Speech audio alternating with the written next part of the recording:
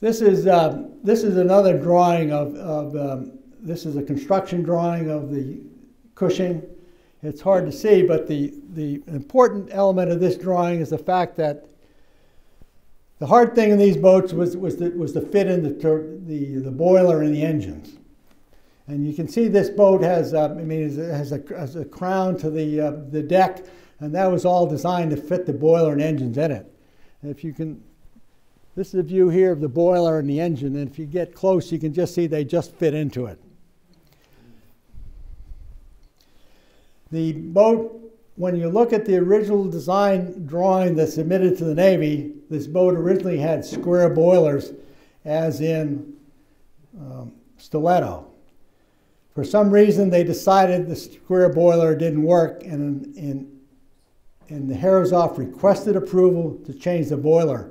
And in April of 1889, about a year after they got the contract, they obtained drawings from Thornycroft, and they put in Thornycroft boiler. Now the coil boiler and the square boilers were very difficult to control the larger they got. They became more difficult to control. Difficult to control to prevent excessive superheat or excessive temperature, which would burn the machinery, or moisture carryover. And it was probably one of those conditions that convinced Herreshoff they should go to the Thornycroft design. Having gone to the Thornycroft design, he then applied that to his private vessels also, and Vamoose actually had a Thornycroft boiler just exactly as put in Cushing. Cushing had a quadruple expansion engine. There was a 5-cylinder quadruple expansion engine shown on the left, and also you see a tube bundle of a Thornycroft boiler. This photograph is from the Portsmouth dockyard in England. It's not necessarily the boiler that was in Cushing, but very close to it. That's tube bundle with a steam drum at the top and what are called mud drums in the bottom, and generating tubes in between. In the gaps where you don't see tubes is where the burners would be in the furnace to heat the water.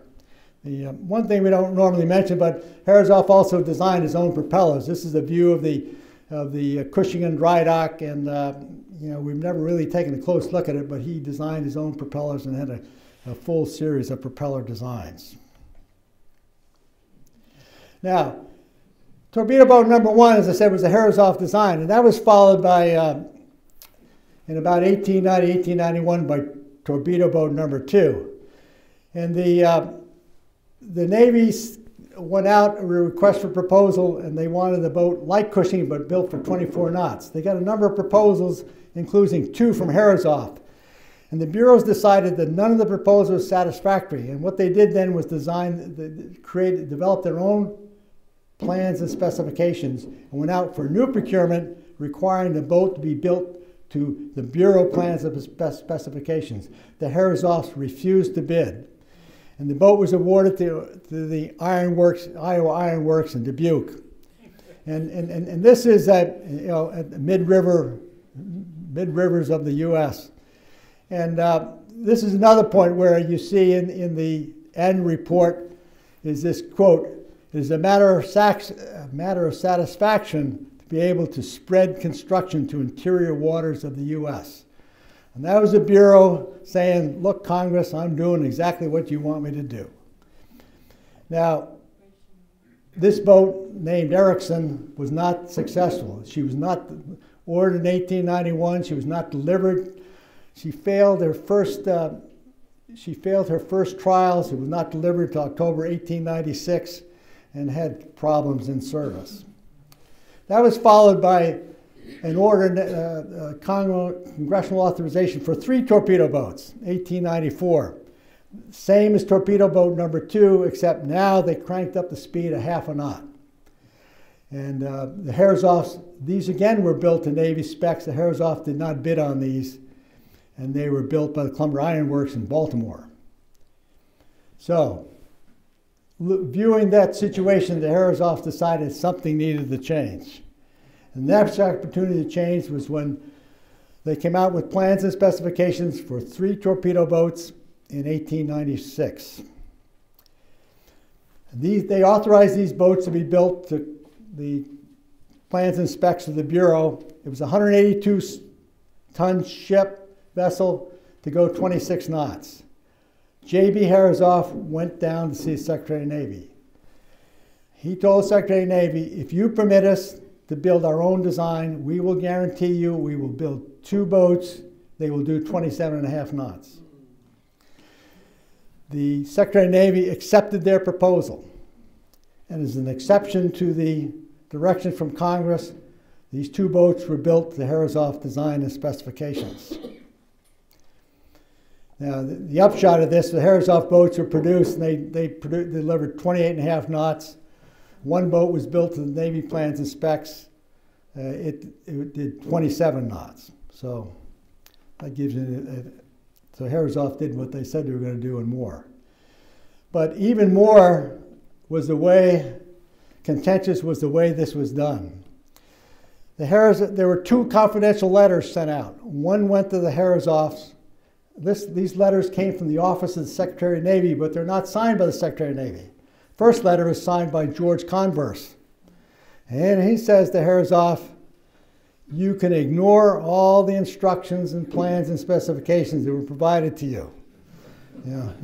We want you to build your design. And this is an exception to our normal practice. And the Secretary of the Navy is doing this because of his confidence in you, because of the great performance of Cushing. And he knows you'll do for the Navy the same good job you did for Cushing.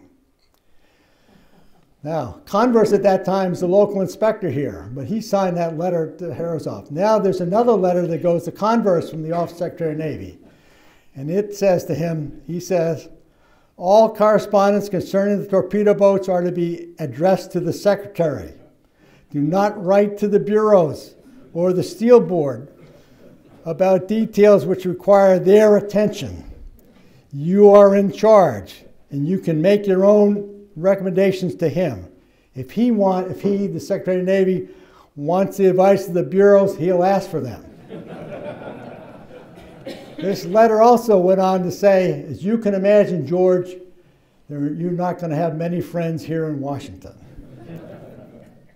So that was how the Porter and DuPont was built. So they were built, they achieved 28.5 knots, and the boats came under the U.S. Navy specs by about 18 tons. These boats, they were triple expansion engines, but there was a triple expansion engine where they reduced length. They were 4-cylinder, and 2 of the cylinders were above the others, so you made a more compact engine. It had lower vibration. That's one of the ways they get the weight down and got the length down of the vessel. It also had this boat here had an adaptation of not a Thornycroft boiler, but a Norman boiler, which is a French design. And at this time, both Nat Herreshoff and George Converse were getting letters from naval attaches in Europe who were telling them, explaining to them what the latest technology in Europe was. And so they were applying the latest boiler designs. Now, while those boats were being built in early 1896, Congress started talking, there were bills in Congress to build 10 torpedo boats, 3 to 5 of which would be first-class torpedo boats of 26 knots again. J.B., based upon what he did for Porter and DuPont, went down to see the Secretary of the Navy again, and he proposed, we will build for you and guarantee 2 or more 30-knot torpedo boats. And he said because, and that's basically is not quite a quote, because we're anxious to have our Navy in possession of the fastest vessels of this type in the world, and we'll do it under any guarantee the department sees fit to make. And included in that were some offers to even try to share some of the costs some way, because because Congress was setting a total dollar value for the boats to be built and a maximum limit for each boat. Secretary of the Navy worked with Congress to try to get Congress to to provide a bill that this proposal could fit under. I'm not sure if that didn't work, or how that finally worked out. But what really happened was the Navy came out with a new specification for a 30-knot torpedo boat. And in this case, they were smart enough to know they didn't have the capability to design a 30-knot torpedo boat. So they went out to industry and said, here's a proposal. We want to propose to build 2 to 3 30-knot torpedo boats. Herreshoff's bid, and they lost out on price to Beth Iron Works. Beth Iron Works got the contract to build 2 boats, and there's another yard that got the contract to build 1 boat. I don't think the Herreshoffs bid on the 1 boat.